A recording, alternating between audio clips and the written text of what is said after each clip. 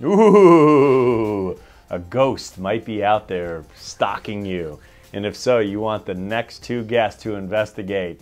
Gentlemen, first and foremost, welcome to the show and tell us the excitement you're bringing to Destination America. We couldn't be more excited. It's a huge passion for the both of us. We're extremely weird people, so the fact that we get to be weird together and invite people to share in our weird experiences is just awesome. Yeah, it's fantastic. Well, you guys seem totally normal. I've got to ask, is it the ghosts, though, that are bringing the weirdness to your episodes? I think this reality is weird. You know, obviously, our day-to-day lives are very strange. We tend not to focus on it. We miss a lot. We're very busy. You know, everyone is paying their bills and just getting on their phones, just getting through the day. Yeah, and we miss a lot of the unique weirdness of the world that we live in.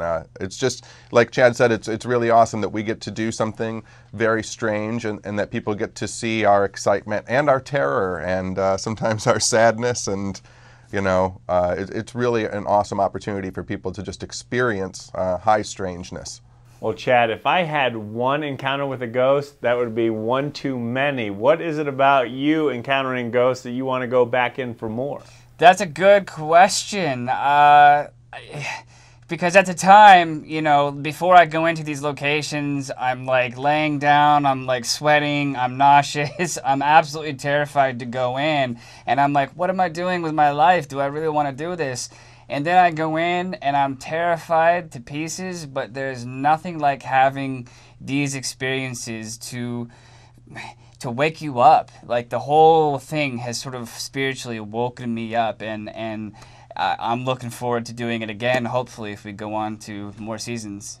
All right, John, I know there's a series to this Ghost Stalkers. Is there one place after filming there you're like, I'm never going back there again? That'll be an episode of Holmesburg Prison in Pennsylvania. It's the place that was the most extreme for me. I'm a researcher. I've done this for a long time. I'm still very skeptical about all of it. I don't think I'm smart enough to understand the vastness and the infinitude of the cosmos, but when I was in Holmesburg Prison, it was quite intense, and you know, I have to be prepared for the fact that America is going to see me cry. Both of us, actually, yeah. The fact that you guys cried, whew, that tells us that we need to tune in. Destination America, Ghost Stalkers. Gentlemen, thank you so much. Thank you.